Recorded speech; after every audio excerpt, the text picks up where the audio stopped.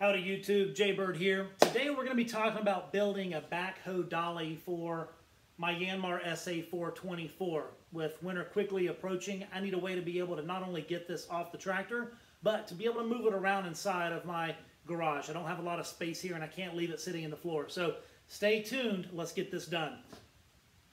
So the materials on this are actually pretty easy. We'll start with a 2x10 by 10 foot. From that, I did have to buy treated in the 4x6. I bought an 8-footer. So I went to Harbor Freight and I bought these wheels based on two things. Number one, they're tall. These are the 6-inch heavy duty swivel caster. I got two that are swivel and I got two that are not swivel. As far as the hardware and attaching everything, to attach the wheels to the 4x6, I'm using galvanized 3/8 with a washer, 3/8 washer on every single one. I got 16 of those. And I got 8 6-inch long 3/8 carriage bolts. The first and probably the most important measurement to get started with is how much distance from the ground to the back or lowest part of your backhoe do you have, because this is the distance you're going to need to build to in order to give something for the backhoe to sit on and rock back forth, because again, you're not going to be using your stabilizer legs here. So, and if I measure that, it's right around 13.5 inches. So if you think about the 13.5 inches almost that I've got to make up for, the wheels account for 7.5 inches from the bottom of the wheel to the plate that it mounts to, the swivel plate. So there's 7.5. My 4x6, I'm using the 4 side, so there's 3.5. Obviously that brings me to 11. And then I've got a 2x10. Obviously I'm going to use the 1.5 side of that. So that brings me to 12.5. So I'm about an inch shy from the almost 13.5, maybe about 3/4 of an inch shy. Somewhere between an inch and 1/2 of an inch is a good, safe place to be. I'm right in the middle at 3/4. Another important measurement you're going to want to do is get a width across the back side, the backhoe here, where your stabilizer legs from each leg. So I'm going to take a measurement from the pivot pin of one to the pivot pin of another, and it's just shy of 36 inches. Went ahead and cut it at 4 feet. That'll give me some extra stability. This last measurement is a little bit tricky to get, but I promise you, you cannot skip this step. So this last one is the span, all right? And it's basically how long your dolly is going to be. So it's really just getting the span between these two worked out. And there's really only one way to do that, and it's trial and error. You essentially have to get your tractor running, put your blocks out, and you're going to need to build up a support for your bucket about the height that it would normally be on your dolly. I'm fudging with the numbers a little bit, but it's close enough. And find out how far out do you have to move your bucket before the motion down and the motion back up will rock your backhoe out of its pivot pins. So now that I have this laid out how I want it, I'm actually going to use some good old-fashioned nails to hold this in place, just like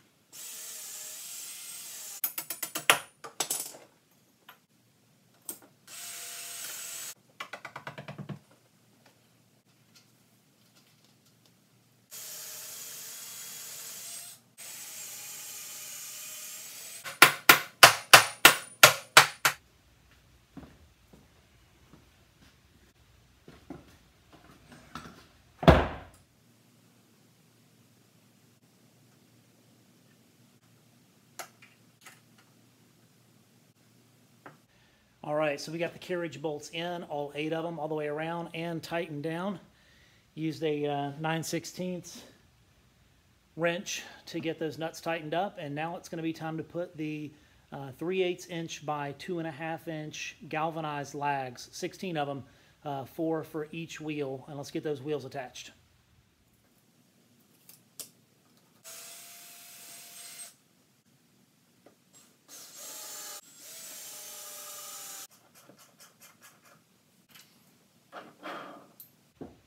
All right, one down, free to go.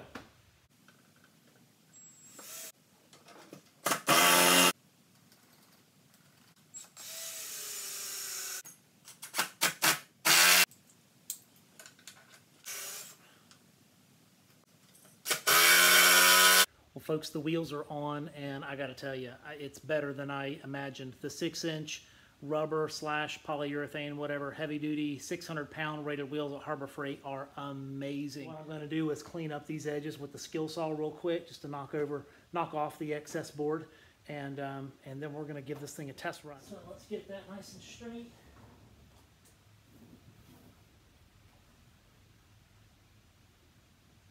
Looks good. And then for the front, I'm just going to kind of eyeball, is it about center with my bucket.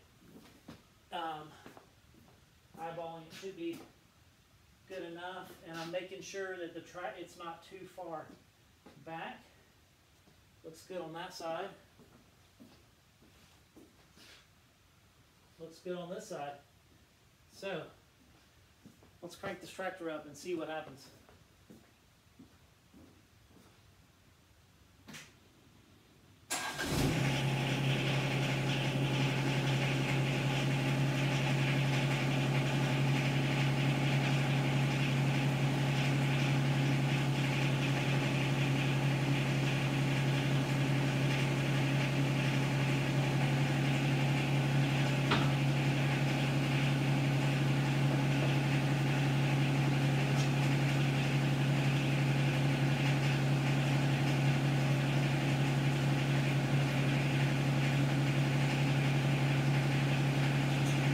First pin out, just like that. Second pin out.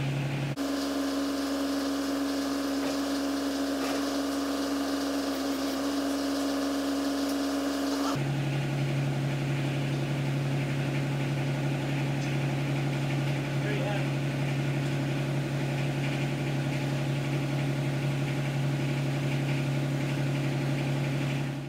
Completely disconnected, and I wanted to show you how smooth these wheels are. So I'm going to grab this 800-pound backhoe with one hand and roll it on out of the way. All in all, I'm super happy with this build. This turned out better than even I expected. I think the wheels, the Harbor Freight 600-pound 6-inch rubber / it's like a rubber outer with a polyurethane core, greasable ball bearing wheels. That's the other thing about those wheels. I paid a little bit more for them. Harbor Freight, I think the casters that pivot are normally around I want to say they're normally around $18. The ones that don't pivot are normally like $16 or something like that, but well worth it in my opinion if you want something that's going to be sturdy. High load rating, greasable ball bearings. I know the video doesn't do it justice. These things move like butter. It's effortless to move an 800-pound backhoe around my garage now. So again, thanks to DIY My Way for the video that got me started on this. Please go check his video out and give him a thumbs up and subscribe to his channel. He's got all kinds of good stuff. And yeah, I'll come back with some more good stuff here in the coming weeks and months ahead.